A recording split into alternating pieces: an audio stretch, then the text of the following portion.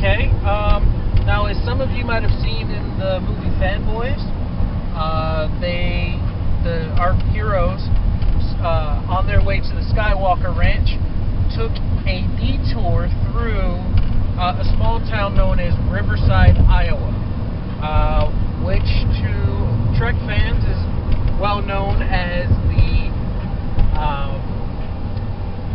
future birthplace of Captain James Tiberius Kirk, captain of the original Enterprise, aka William Shatner,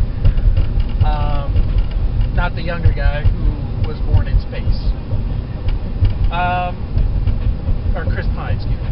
But I'm approaching the real Riverside right now, and as you'll be able to see,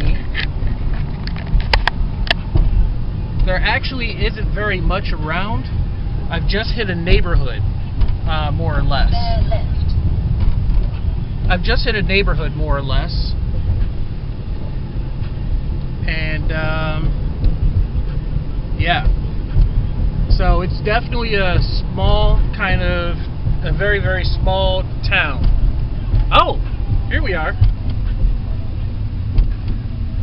This is the Trek Museum. 400 yards, bear right. Including a shuttlecraft.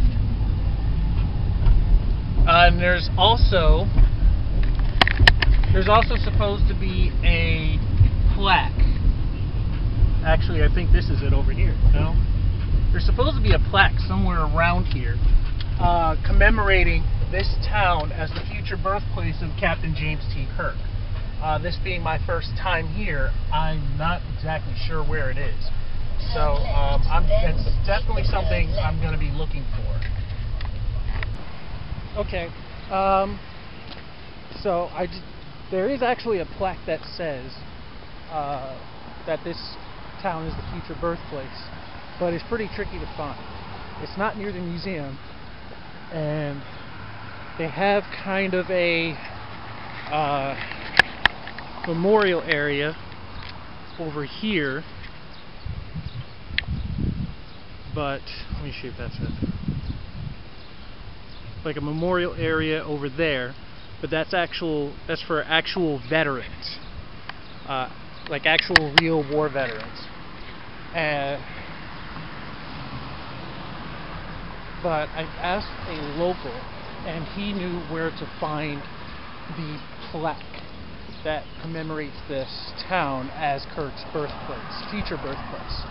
So I'm about to go find it right now. Okay, so it looks like I found it. It's actually back in town, and I drove right past it. This is the yellow building that he was talking about, small yellow building, along with, as you can see, here we are. And here's the plaque. Riverside, Iowa. Future birthplace of Captain James T. Kirk.